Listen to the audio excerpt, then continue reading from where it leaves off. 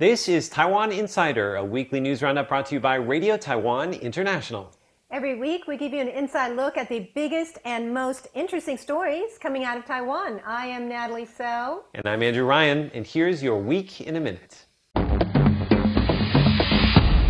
Tens of thousands rallied in Taipei Saturday in support of Kaohsiung Mayor Han Kuo-yu. Han is seen as a likely front-runner in next year's presidential election, though he has yet to declare a run. On Saturday, too, he left his intentions unclear, saying only that he is willing to take on, quote, any important position. President Tsai says that Taiwan hopes China can move toward democracy. She was speaking Monday while meeting with a delegation of democracy activists in Taiwan on the eve of the 30th anniversary of the Tiananmen Square massacre. Tsai also noted that this year marks the 40th anniversary of the Kaohsiung Incident, a major event on Taiwan's own road to democracy.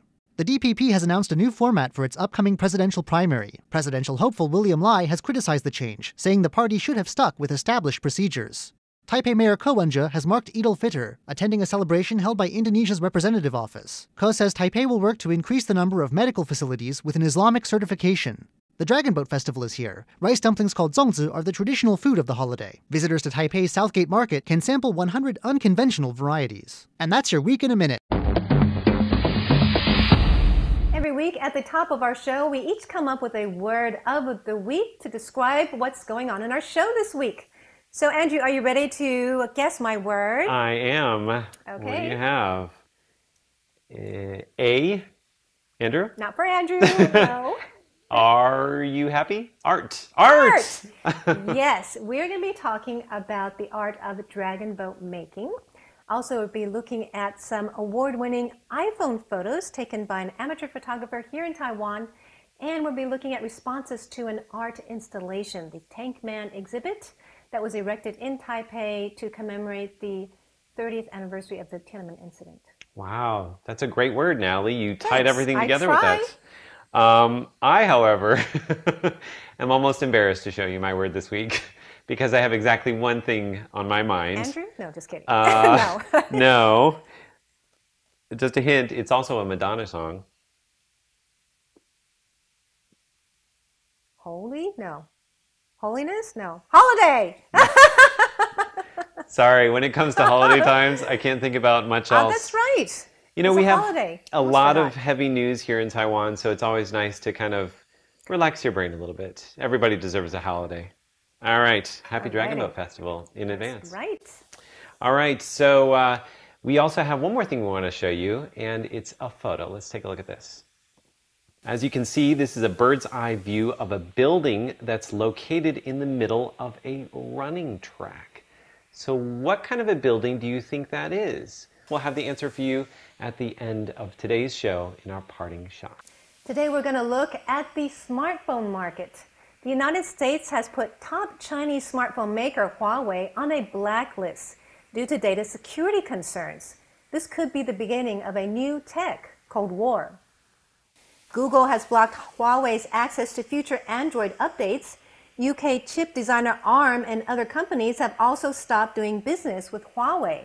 But the U.S. issued a 90-day temporary license for Huawei to work with U.S. companies up until August 19th. So some say that Huawei is the United States bargaining chip in the U.S.-China trade war. Now in Taiwan, TSMC says its shipments to Huawei won't be affected by the U.S. restrictions, but Chunghwa Telecom and Taiwan Mobile have decided to stop selling Huawei phones once supplies run out. Yes, and we look more at the smartphone market in our upcoming segment, Taiwan by Number. Each week we share a facet of Taiwan via a number. So Andrew, are you ready to guess this number? Yes. Okay, we're talking about the smartphone market in Taiwan. Okay. What percentage do you think iPhone has? Wow, iPhone. What percentage of the market in Taiwan? Yes. Last year. Last year. I'm going to say 45%. Okay, we'll see if you're right. Okay, but speaking of the iPhone, we have an iPhone photographer, an amateur photographer here in Taiwan named Erica Wu, and she won the iPhone Photography Awards. These are global awards, 3 years in a row. Let's take a look at this report. Erica Wu loves photography, but unlike professional photographers that carry tripods and a single-lens reflex camera, Wu just uses her iPhone. For 3 years in a row, Wu has won the iPhone Photography Awards. In 2016, this photo won the top prize in the category of animals. In 2017, this photo won an honorable mention. Last year, Wu's smiling fox won third place in the animal category. Wu said she didn't take smartphone photography seriously until she won the top award. Wu enjoys traveling and has visited 34 countries where she takes photos of scenery, people, animals, food, and architecture. Wu loves taking photos of the animals the most. She said animals are often scared of large cameras, so it's a lot easier to get close to them with a cell phone. That's how she captures these priceless pictures. Okay, Andrew, I asked you what percentage the iPhone has in the market here. Yes, and I said 45%. Okay, let's see how close or not you are. Oh. Only 25%. Oh, wow. So, I mean, Apple products are quite popular. Actually, Apple's opening their second store. They're getting ready to in Taipei, not too far from their first store at the Taipei 101. But they only have 25%. Now, I'm going to ask Andrew another question. Oh, more questions. And you can play along at home if you want. Okay. Tell me what you think the top 5 smartphone brands are here in Taiwan. Oh, wow. Okay. Well, I guess HTC would be on the list because it's a Taiwanese brand. Okay. I'm going to guess Samsung definitely has a big chunk. I don't even know if I can name more cell phones. Wait, I can do this. Come on. Actually, I can't. Because I only buy one kind. It's all iPhone for Andrew, right? Oh, yeah. Okay, well, let's take a look at this chart. Apple. See, Apple's number 1, Samsung's number 2 at 19%, Asus. I was going to say Asus. Yeah, they're number 3. And then look at Oppo is a Chinese maker. Oh. Xiaomi and Huawei on the bottom are also Chinese makers. So Huawei only has 4% here in Taiwan. Also Sony, a Japanese brand, has 6%. And HTC is 7%. Wow. Wow, Isn't that interesting? That's fascinating. So we are kind of loyal to our Taiwan brands. Yes. They're pretty high up there. Now I'm going to ask you another question. Oh, no. Okay. So what about in the world? Can you name the top 5 smartphone brands? This is last year. Okay, last year. Okay, I'm going to say Apple. It's up there. Definitely Samsung. Uh-huh. Definitely Huawei. Because Xiaomi, I'm going to say 2 Chinese brands. Nokia. Is Nokia still around?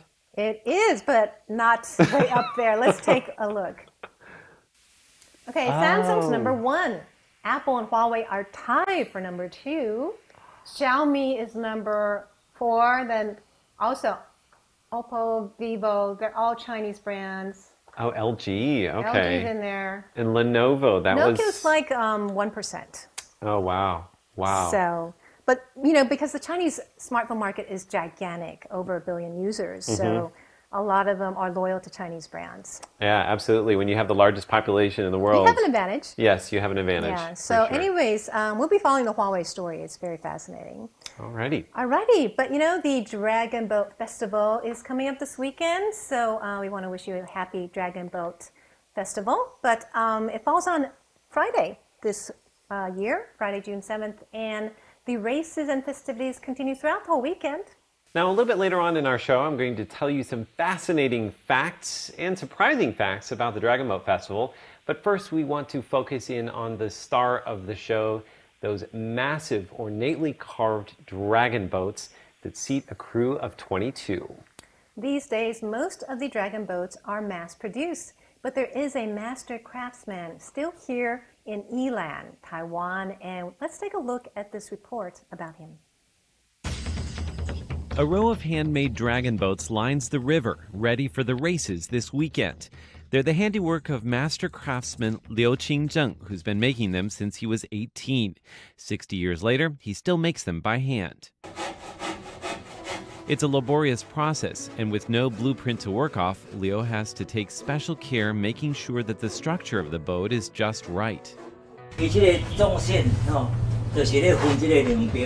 The most important thing is getting the center line in the right place and making sure the boat is balanced. He learned this from the previous generation. This was passed down from our ancestors, he says. As far as he knows, he's the fourth generation of boat builders, but maybe it goes back even further. Liu's father made boats that plied the canals, delivering goods, but the family switched to dragon boats due to a change in demand. This boat is about 30 years old, he says, admiring his handiwork. Not only are these boats built to be raced, they're also prized as floating works of art. But like many traditional crafts, there's a concern that no one will pass it on. With Liu's own son opting not to learn the family trade, the Yilan City office has decided to shoot a documentary in the hopes of sharing Liu's skills and his passion with generations to come. It's great to watch him making those boats. Absolutely. The sad thing is that perhaps one day most of these boats are going to be mass-produced, but it's great there is a documentary being shot preserving his techniques. Now, you may be curious to know why dragon boats get their own festival here in Taiwan. That's the focus of today's Taiwan Explained. In today's Taiwan Explained, I'm going to tell you the origins of the Dragon Boat Festival and how it's celebrated today. Okay, we have 1 minute here. Are you ready? Yes, I think so. Go. All right, so the original name of the festival in Chinese is 端午节. It's named after the 5th day of the 5th month in the lunar calendar. Now, it's actually a very old holiday that was around long before it had anything to do with dragon boats. It used to be for warding off bad luck and evil spirits during an unlucky month.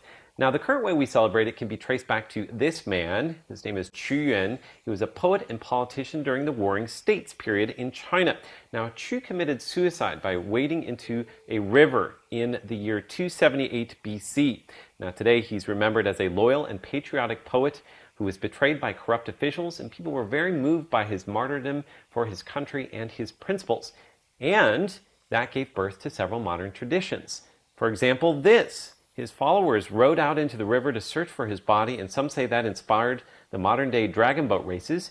And legend has it they threw rice dumplings into the river to stop the fish from eating his body, and that inspired this. Andrew! I had one word left. Oh, really? Good for you. So they threw the rice dumplings in the river to stop the fish from eating his body, and that's why we eat 粽子.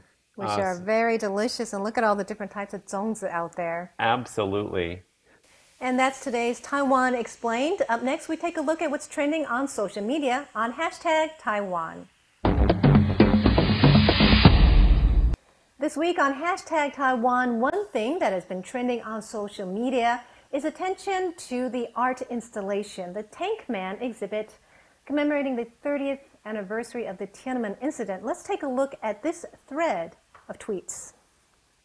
Okay, Samson Ellis says, so I decided to cycle over to Chiang Kai-shek Memorial Hall, Liberty Square, after lunch to see if the stories of a giant inflatable tank man exhibit were true. And sure enough, it was there. Now, he was curious to see if there were any Chinese tourists that were in the area looking at the exhibit. And he says he saw a few Chinese tourists showing interest. He overheard one say it would be a more meaningful piece of art if it was a DPP politician in front of the tank. And remember that the DPP has traditionally had a pro-independence stance. Now, in this next tweet, he says he was just wandering around keeping an eye out for any Chinese tourists when half of the leaders of the 1989 student movement showed up. And one of the leaders, Wang Dan, who is on the left, stood up to say something, and this is what he said. This tank is a memory for us, but it's a warning for Taiwan. If China annexes Taiwan, the next Chinese tanks you see on the streets of Taipei won't be inflatable ones. Now, China has been vigilant the past few weeks leading up to June 4th. They have an army of robots censoring any mention of the incident.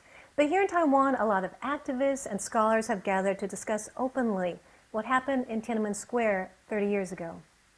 And that's it for this week's #Taiwan. Be sure to connect with us on social media. And if you have any story tips, let us know. Finally, we'll leave you with this parting shot. At the beginning of the program, we showed you a picture. So we gave you the hint that it's located in the middle of a running track. Now, you might not know exactly where it is, but do you know what kind of building it is? Can you figure it out? Well, let's take a look at this parting shot. So this is Tannan Elementary School, located in Nantou County, central Taiwan. It's officially the smallest elementary school in Taiwan. It sits entirely within a running track and houses about 100 students.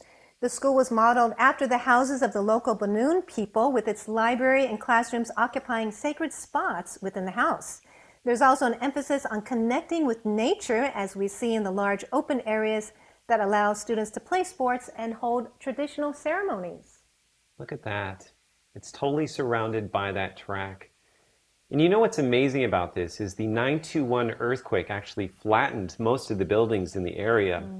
And the local people from the Bunun tribe decided that they wanted to rebuild the school before anything else because they thought that the future lied within the children. And I thought that's great. That's true. Yeah, Our future lies within the children.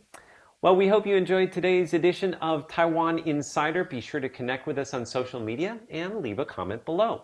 Also, check out the show notes below, and we have more links to things we talked about in the show. We hope to hear from you. Thanks for joining us today. I'm Natalie So. And I'm Andrew Ryan. See you next week.